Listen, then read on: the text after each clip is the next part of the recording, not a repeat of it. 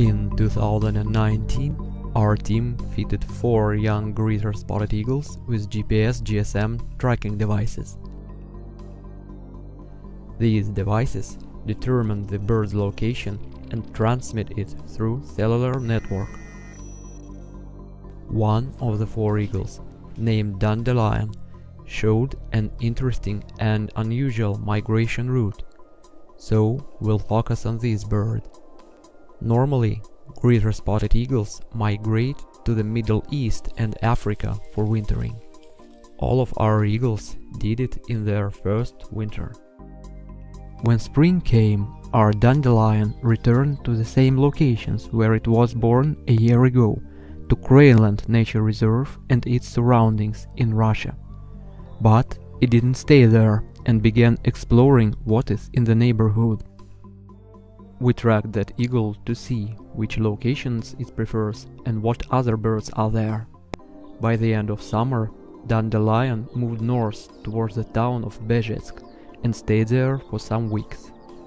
There are broad grain fields and very wet and swampy forests around, so it is an ideal location for a greater spotted eagle. But not only our dandelion appears to be here.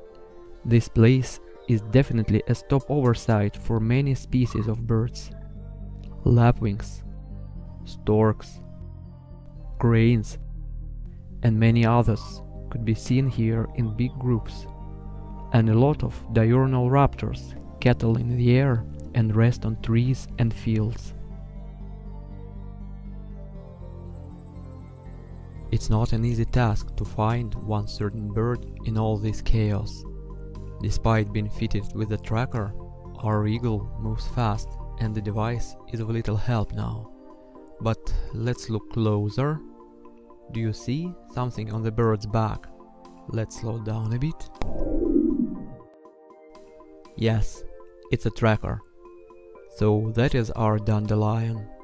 It's the first time I met the bird again since we put the tracker on it. When we last met about a year ago, Dandelion was just a fledgling, and now we see a strong and beautiful eagle. Our Dandelion showed us a new and earlier unknown autumn stopover site. But where will it fly? Will it be the Middle East again? The answer was no. Unexpectedly, the eagle decided to stay at North Caucasus, in the Republic of Adygea. It spent the whole winter there, in the broad valley of the Kuban River, which is very unusual for the species. The winter in Adygea, where eagle Dandelion stayed, was unusually cold, but the bird successfully tolerated frosts of up to -10 degrees centigrade. In spring, we decided to inspect that wintering site.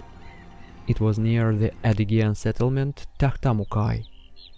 In March, Adygea's forest floor is covered with flowers, and the wintering site of our eagle turned out to be harvested rice paddies and winter cereals fields.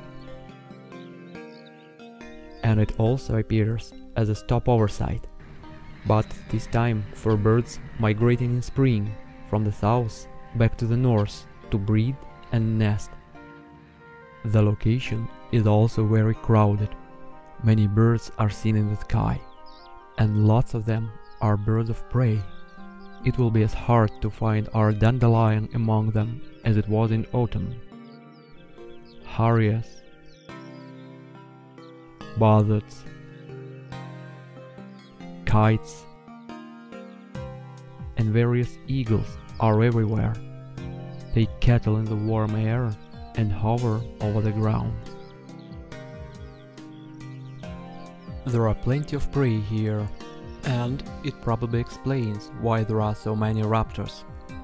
Some of them could be mistaken for our eagle. Even the white spot on the back looks similar, but closer look reveals it's not our bird. After extensive search, it seems that our dandelion is finally found. The tracker on its back is clearly visible. The eagle looks more mature than it was in autumn. Now it is almost 2 years old. In a year or two, dandelion might find a mate, build a nest, and start a new dynasty.